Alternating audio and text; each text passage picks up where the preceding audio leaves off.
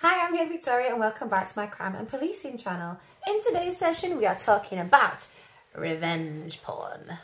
Now then, you might think it's a great idea to get back at your ex by posting pictures or videos of you guys doing what you were doing when you were together consensually to other people, to embarrass them, to humiliate them, maybe to alter their chances at finding somebody else, or just generally to be a bit of a knob. Well, it's not a good idea. It's actually an offence. And it's really, really bad. It's degrading, it's humiliating, and you really shouldn't do it. It's not a new concept, people doing this. I think since the popularisation of camera phones and stuff like that, people have used it as a way to take intimate pictures of themselves and of each other and to communicate this way, maybe as part of their normal consensual relationship. However, when this ends, that stuff is then sent on, which can cause humiliation and does affect people's careers, livelihoods and mental health. It's super serious. The reason why I'm talking about this is because it's massive in the news right now. So some people, I think from Love Island or whatever it's called, I don't know, have been in the tabloids because the male in this heterosexual relationship, a male and a female, has recorded him and his ex-girlfriend having sex in his garden. She didn't know that they were being recorded, by the way. He said he might have accidentally recorded them doing it. And she's like, please delete that. That could kill my career and yours. It'll be really bad. Let's not get that out there, okay? And he's like, yeah, I won't do that. It was silly. Only to then drop it on OnlyFans and profit from it, make quite a bit of money from this footage. Naturally, this young woman has decided that's not fair and has taken him to court. And that's currently unfolding in the press right now. Okay, so since recording that video, the verdict has come in and Stephen Bear, whatever his last name is in prison. So he got 21 months for the crimes that he committed against Georgia. So well done, Georgia. I hope that justice will somehow help you recover from the trauma you've suffered at the hands of that guy. So yeah, revenge porn is a serious offence. Do not do it. Do not condone it. And report it if you think anyone is doing something like that. Thank you. So what is it then? And I've seen a lot of these comments where people are saying she shouldn't have done it.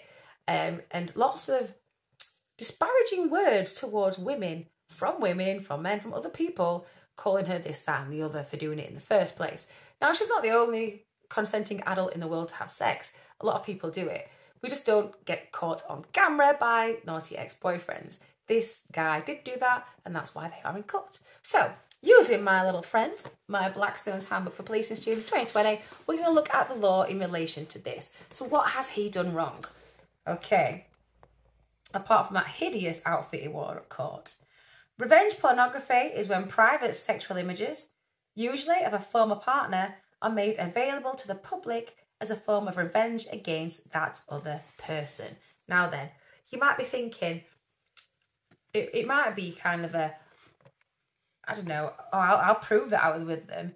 Yeah, they can't deny it if I've got pictures. Not good. It is now an offence to disseminate to the public or a section of the public. You don't have to put it on the news. Films or photographs of a sexual nature without the consent of the portrayed person and with the intent of causing them distress. Now, when you're looking at distress, you think, would a reasonable person think that that would cause someone distress? Having your naked body or photos of that sent around people you do not consent to will cause you distress. And I think it's quite normal to assume that most people would feel that way. So just don't do it. So, it is not an offence to disclose the images to the portrayed person. So say you and another have got images of each other or whatever, and you show that to that person, they're like, okay. Or if you receive that image, you then go, oh, check this out. And they go, oh, where'd you get that from?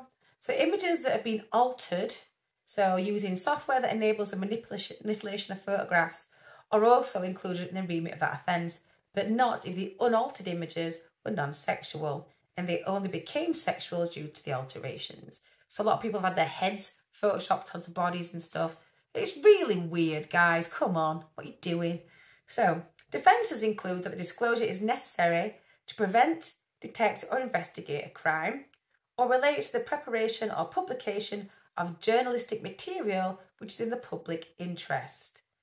A further defence is that there was reasonable belief that the images had already been released for reward, and there was no reason to doubt the portrayed person had not consented to the release. For example, commercial pornography.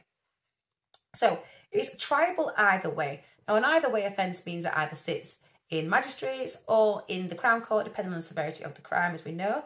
It's a fine and or a maximum of 2 years imprisonment if convicted on indictment.